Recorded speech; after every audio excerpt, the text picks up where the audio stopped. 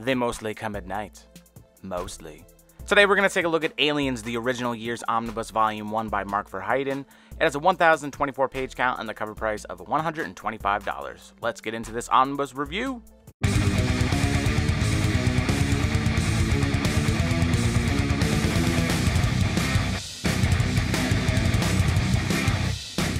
Do me a favor, hit that like button and subscribe to the channel if you aren't already. Today we're looking at Aliens, the original Years Omnibus Volume 1.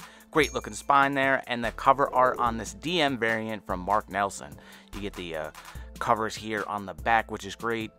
And let's slip the dust jacket off and take a look at the inside of the dust jacket. So on the left hand side, it has like a little bit about the original Aliens movie from 1979. Obviously the classic Ridley Scott film, man. So it has a brief bit about that, and then what leads into what is collected in this book. And on the right hand side, a list of the creators, obviously. Now this book has a beautiful wraparound cover. This is from the Earth Wars trade paperback, and you get artwork here from John Bolton. Love that wraparound cover, man. Now let's just open it up to check out the binding real quick. It's sewn binding. There's a little bit of an eye here. You get a little bit of gutter loss in this book here, but it's really not too bad, man. Considering it is a large book with over 1,000 pages, you know, you're going to expect a little bit of gutter loss. So you get the title page there with the great alien queen, and then you get a list of everything that's collected in this book and all the people that worked on these issues. So you're going to get several different writers on this book: Mark Verheiden, Mike Richardson, Stephen Grant, Dan Jolly, just to name a few. And then with artists, you're going to get Mark Nelson, Sam Keith, Simon Bisley, Dennis Bouvier, Jim Somerville, Mark McKenna, Tony Harris, Joe Phillips, John Dell. So there's a bunch of people that worked on this book. Now the book starts out and you get this theory of alien propagations, which is kind of explaining like what these aliens are. Much of what we presume to know about the alien life form is conjecture. However, amidst the theory, there are the absolute facts. They are not like us, and we will truly never understand them. It explains how the incubation periods in a host can be like several days or only a matter of hours. And really that these creatures' main purpose is that they live to kill and they live to breed. So after that little intro there, you're going to get Aliens 1988 1 through 6, and it starts out with like Newt. She was the girl that was rescued in the Aliens movie with Ripley. They do actually they changed the names apparently in these books originally, but Marvel actually changed them back. So in this book they will be Hicks and Ripley and Newt, which is pretty cool. So it's like going with like what it really should be. Hicks is a really badass character too, man, because he got into like a battle with the alien xenomorphs, and he ended up getting like acid on his face, so that one side of his face is all burnt off from the acid, which is pretty sick. Now this story is really good, man. A lot of the stories in here. There's a couple that I'm not really a fan of. I wasn't crazy about Tribes, which I'll show later on, but other than that, man, I thought like this was really good. Like everything was a hit out of the park on this. The writing was all really good, and I thought that the artwork really matched the subject matter quite well. Now, throughout this story here, like Hicks goes on a mission to retrieve some alien specimens. There's like a lot of like this talk of BioWare projects going on, so they want to use alien life forms as the next step in competitive biological weaponry. So that's like a common theme, like really throughout all these issues, is like how are we going to use these aliens to use in warfare, which is a terrible idea. But with terrible ideas comes great massacres of people getting torn apart by aliens and just crazy madness throughout these books. So definitely a big fan of it. What's cool about in this storyline too is Newt, the girl that was rescued from Akron by Hicks and Ripley. She ends up like falling in love with this like synthetic android dude. She doesn't know that he's an android at the time, and they have sex, and like he's really falling for her. They're like talking all this madness, and then she finds out that, you know, he's just an android, which is kind of fucked up, man. This poor girl, yo, her family's murdered by these alien creatures, and then she ends up like falling in love with this dude, and it turns out he's a goddamn robot. So at the end of the 6 issues there's like a deadly outbreak, and the Earth is actually overrun with all these alien creatures. So the Earth is just fucked at this moment in time, and everybody's just out in space trying to manage what the hell they're going to do about all this.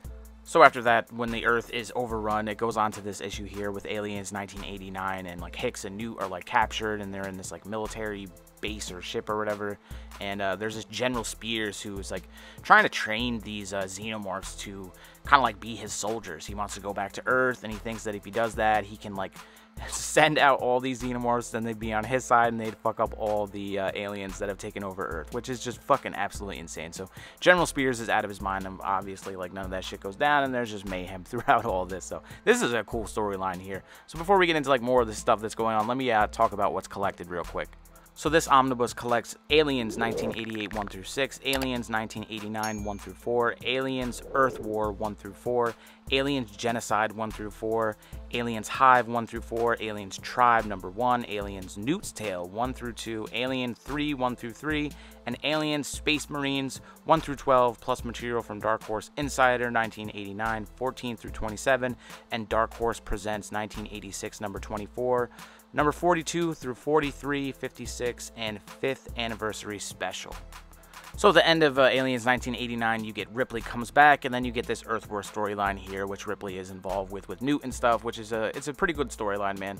A lot of these stories are really good. I enjoyed the hell out of it. I'm not like a huge, like, I don't know a lot about all the Aliens, like, lore and such, but I'm a big fan of the first 2 movies. I think the 3rd movie was trash, and there's a couple others that, you know, the remakes that they have now are fairly decent, but they're kind of more like action-packed movies. But you get a couple of one-shots in here that break up the story as well. One with, like, people trying to raid this pyramid, and, you know, of course, they run into all these aliens and shit and get all fucked up. And then you get this Dark Horse Presents 5th anniversary special there, which has really good artwork. It has no dialogue or anything like that, but it's like these aliens that like to eat the eggs. Then you get this great storyline here with Aliens Genocide 1 through 4, and you get, like, this dude, Mr. Grant, that he like created this like performance enhancing drug kind of thing that's made from like the royal jelly of the eggs called Xenozip, and basically they're just going out to try and find more of the royal jelly so he can fund like his company that makes all this shit. So he takes like some Marines and they go up to this planet and they're gonna get all this jelly, but there's like 2 different kind of alien life forms battling on this planet. And a bunch of the Marines get killed. They are wearing like these 6 suits, the Z-110 acid neutralizing combat wardrobes. They have like these badass suits on that are supposed to help them in battle with the aliens, but they still be getting fucked up anyway. So as there's an interspecies war for territory on this planet, there's like some sabotage going on as well. So all this shit goes down. It's pretty crazy, man. It's a good storyline. This was one of my favorites of the bunch. Newt's Tale is actually probably my favorite out of this whole omnibus here. Then you get this Tribes here, which I wasn't really a fan of. This is from Stephen Bissett. It's kind of reads more like a novel, as you'll see here. So I mean, there's some artwork pages here, which are, you know, really good artwork for sure. But I just wasn't too much of a fan of that. I'd just rather, you know, the more like comic style like this. Then he goes on to Newt's Tale, which Newt's Tale was like that is my favorite by far story of this whole omnibus. It just goes back to Newt's like origin, her on her homeworld, the Akron, when the aliens invade, her family getting murdered. I love that fucking alien right there, man. I might have to get that shit tattooed, yo. I love that fucking picture so damn much. But it's just cool, like her little brother gets murdered, man. Oh yeah, definitely just a heads up, there is definitely some a dog getting murdered in this, and a small child. So just a heads up on that. If you're not a fan of children and animals being hurt, that definitely happens in this omnibus for sure. But this is basically a retelling in Newt's eyes of Aliens, the movie. Pretty much like the same exact thing.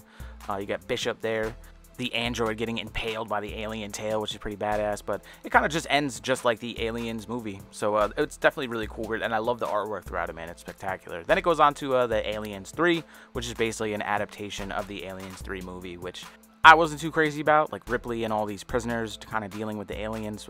I will say I probably like reading this more than I actually liked the movie. And then it goes on to these Alien Space Marines mini comics. These were packaged inside the 1992 to 93 Aliens action figures. They feature like characters and creatures from the toy line and are not in the same continuity as the Aliens comic books. And then you get Alien 3 trading card comic, 9-panel stories that were featured on the back of the cards, which is kind of cool. And then it goes into more like the bonus features and stuff in the back of the omnibus here. Some great artwork. You get some afterwards from all the trades. There's the wraparound cover there, which is really beautiful, man. Love that. That's a really awesome artwork. So you get some decent extras in the back of the book here, which is pretty cool. These Aliens magazines, which I didn't even know they had Aliens magazines. So some of these black and white. Then you get the standard edition omnibus there. I love this book, man. Let me know what you think about it down in the comments. And as always, thank you for watching. When we hit 1,000 subscribers, we are giving away Thor by Walter Simonson Omnibus and a mystery slab. All you got to do to get yourself entered in the giveaway is be subscribed to the channel, like and comment on a video where I mentioned this giveaway. When we hit 1,000 subs, I'll use a random comment generator to announce the winner. Good luck!